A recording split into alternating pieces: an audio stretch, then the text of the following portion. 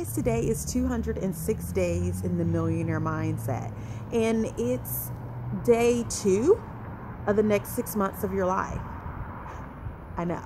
So on this second day, the fact that I have house guests, it makes it for an interesting first half of my next 6 months, because not everyone that you are in a companionship or friendship with is on the same path or journey that you're on. But that doesn't mean that they're not supportive and encouraging of whatever it is that you are pursuing. And so being all in their face sometimes about what's going on with you can just be a bit overwhelming.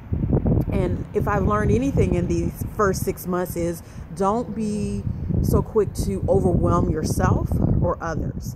And meeting people exactly where they are, it helps to make it for a more enjoyable experience. So as my guests are here, we're having a great time, yet I cannot get distracted and pull away from what's going to benefit me in the next half of my journey.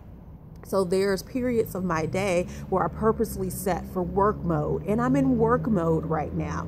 So they're doing their thing and I'm doing my thing without having to crowd or overwhelm anyone in the process. And then later in the afternoon and the evening, we can have girl time and enjoy one another and just have, great experiences. So I just wanted to say that because I think it may help some people. It's definitely helping me to recognize not to overwhelm myself or overwhelm those that are in my life, and 2, just meeting people where they are. I think that's the unique flavor that we offer with our business. We meet you exactly where you are and assist you in whatever your goals are, so that makes you become the best you, not the best somebody else.